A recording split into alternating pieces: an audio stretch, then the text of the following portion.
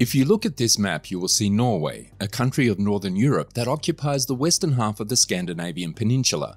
Nearly half of the country's population lives in the far south, in the region surrounding Oslo, the capital. With majestic glaciers, fjords, and mountains, Norway is famous for its dramatic natural landscape. Its rugged terrain, on the other hand, makes travel difficult. More than 1,000 fjords line the west coast of the Scandinavian country, which is home to 1/3 of the country's 5.3 million inhabitants. The 1,100-kilometer journey from Kristiansand in the south to Trondheim in the north via the west coast, for example, currently takes 21 hours and requires 7 ferry crossings. To address these issues, something fascinating and unusual is taking place in the country, which has stunned engineers and architects around the world. What is going on in Norway, and how will this megaproject transform the country? Join us in today's video as we explore this megaproject that has stunned engineers all over the world. Lying on the northern outskirts of the European continent and thus avoiding the characteristics of a geographic crossroads, Norway, the Northern Way, has maintained a great homogeneity among its peoples and their way of life. Small enclaves of immigrants, mostly from southeastern Europe and South Asia, established themselves in the Oslo region in the late 20th century, but the country's inhabitants are overwhelming Nordic. Norway has land borders only to the east, with Sweden, Finland, and Russia, with the Barents Sea to the north, the Norwegian Sea and the North Sea to the west, and the Skager Strait to the south. Norway occupies part of Northern Europe's Fennoscandian Shield, the extremely hard bedrock, which is mostly composed of granite and other heat and pressure-formed materials, is 1 to 2 billion years old. The rugged west coast of Norway, home to thousands, is challenging to travel by car. It takes some time, a very long time. The route is unpredictable due to the harsh weather conditions, with roads frequently closed and ferries frequently cancelling their departure due to snow, high winds, or high waves. In response to this, the Norwegian Public Roads Administration is currently working on the world's first floating highway. Through the elimination of 7 different ferry crossings, the coastal highway route E39 will cut the 21-hour travel time between the Norwegian cities of Kristiansand in the south and Trondheim in the north by at least half. These crossings will be replaced with bridges, tunnels, and the innovative new submerged floating tube bridges that give the coastal road its nickname. But Norway has its work cut out for it, as no other country has completed a project of this size and scale using floating tunnels, and attempting the historic roadway project will cost more than $47 billion. There are some highways that travellers are familiar with: Route 66, the Pacific Coast Highway, and Germany's Autobahn. These legendary roads are legendary in their own right. With the completion of this megaproject, Norway will be able to add its name to this list.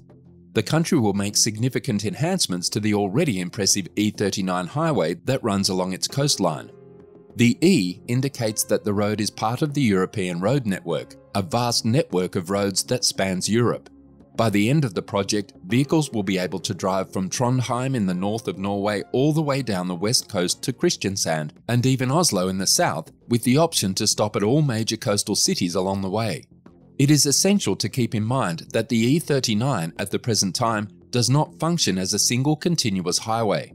It spans the entire west coast of Norway, but due to deep and expansive fjords, ferries are required at crossing points, preventing a continuous and uninterrupted drive for the entire length of the highway.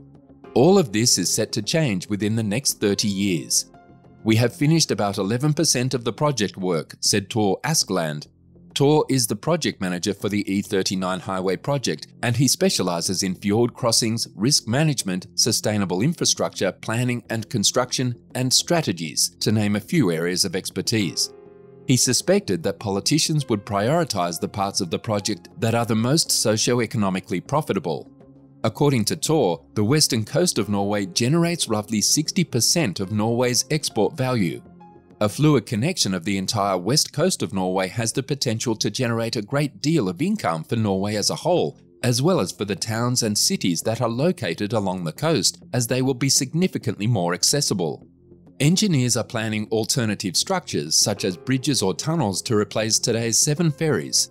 They are considering a new type of structure, the Submerged Floating Tube Bridge, SFTB, for some of the deepest and longest fjords exposed to harsh weather conditions where suspension bridges or floating bridges would be difficult to construct.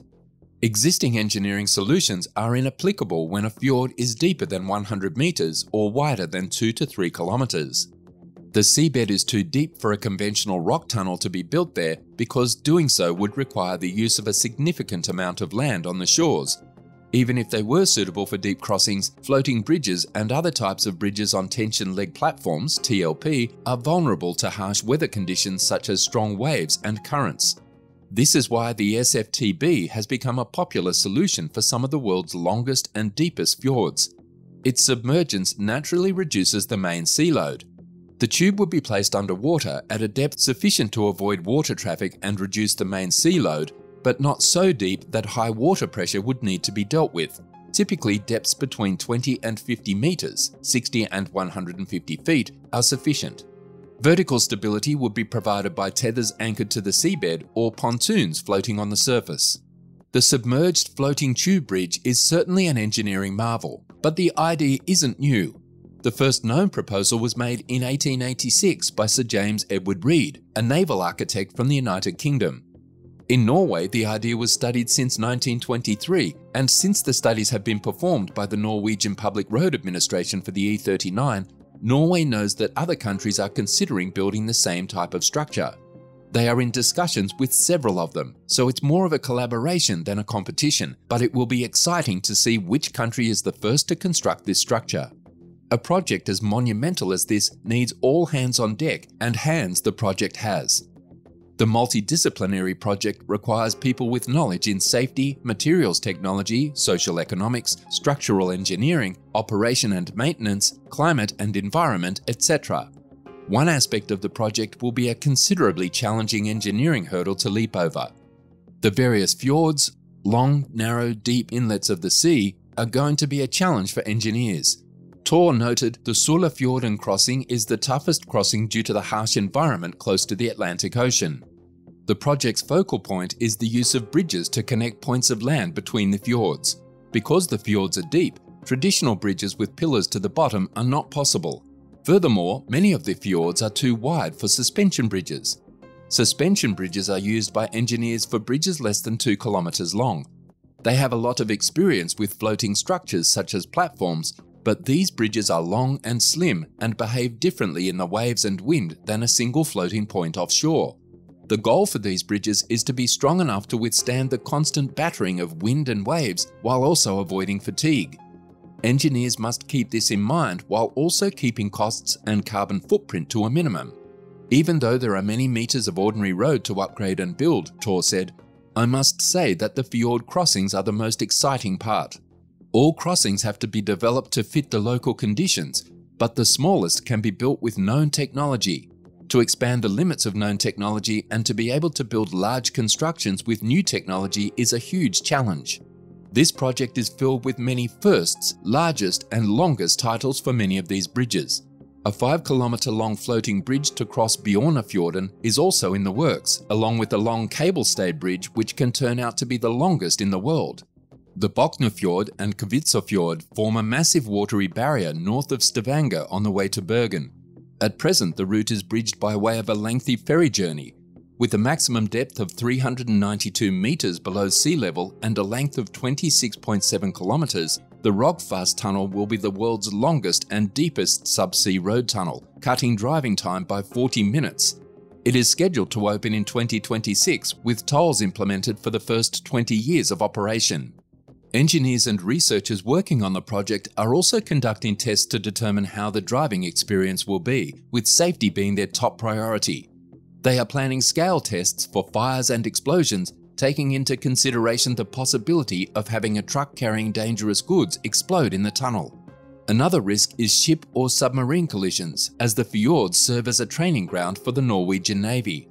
The Coastal Highway Route project collaborates with 3 of the Nordic region's largest universities, the Norwegian University of Science and Technology, the University of Stavanger, and the Chalmers University of Technology, and has approximately 50 PhD candidates working on various engineering challenges related to the E39 project.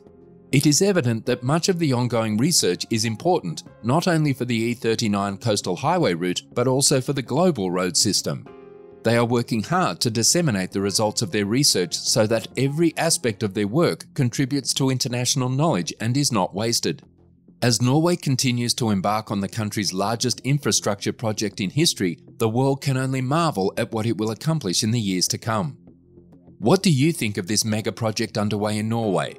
Tell us in the comments down below.